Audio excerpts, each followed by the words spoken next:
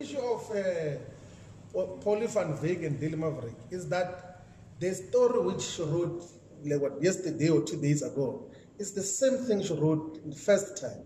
I think she has in November last year. It's 7 or 6 articles now. They are repeating the same thing. And we have clarified that.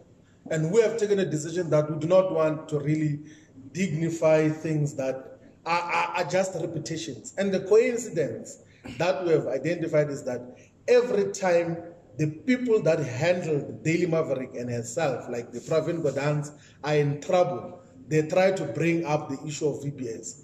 There is absolutely nothing new.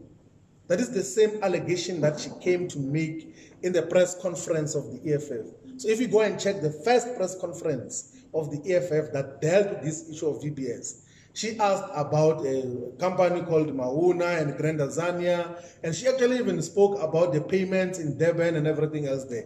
So these are not new things. She just uses different headings, the same article, same content of the same things. And we have since clarified that the EFF has never been involved with VBS, and we've never benefited anything from VBS. And that is a final position.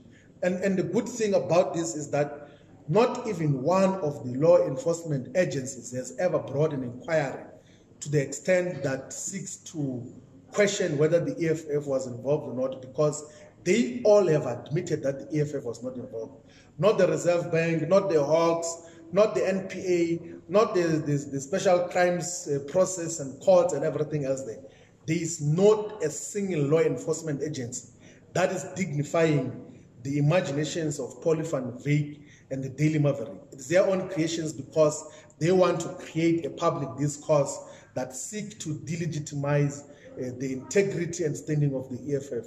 And we're tired of clarifying nonsense. We're not going to do that as the EFF. We're busy.